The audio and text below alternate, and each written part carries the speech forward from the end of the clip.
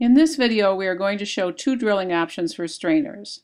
The first is drilling from behind, which is the most popular because the screws are not visible, and the second is drilling from the sides, which makes the frames reusable. Make sure that the surface that you are working on is soft and clean to avoid damage to the frame when it's placed face down for final fitting.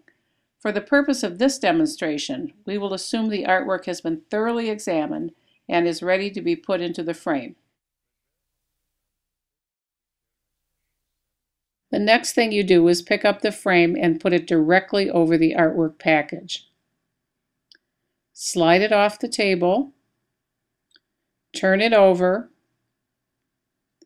and place it face down on the table. You then take the strainer and fit it into the back of the frame. Make sure it is secure before you start to put in the screws. You will need a square bit for your drill because these screws have a square head.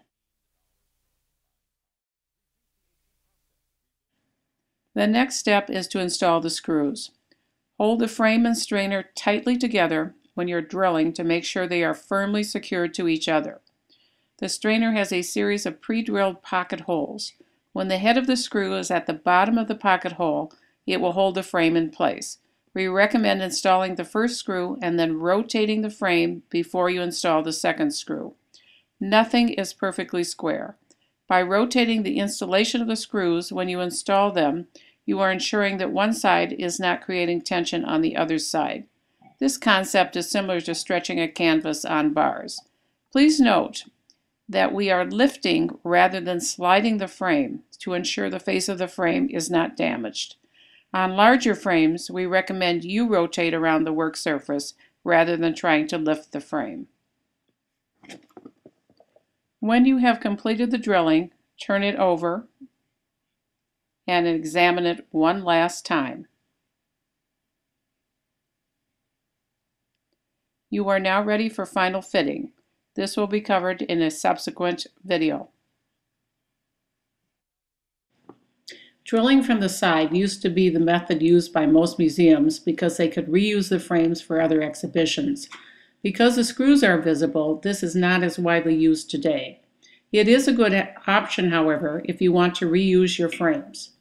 Because you are drilling into the strainer and not the back of the frame, which has a much smaller drilling surface, the screws can be removed and the frame reused. If you are reusing these frames frequently, we recommend using inserts. Inserts are placed into the side of the strainer so the wood is not stripped when the screws are taken in and out with reuse.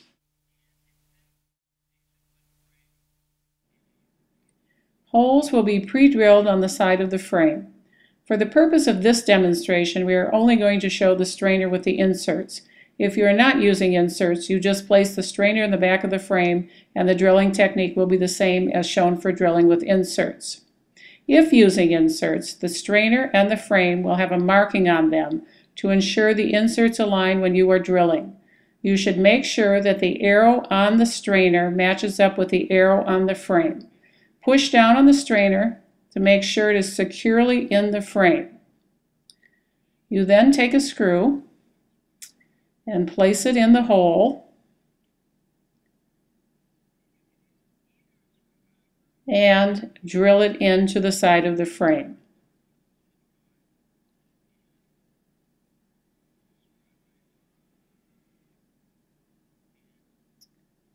When you want to remove the screws to reuse the frame, you just push the reverse button on the drill and remove the screw.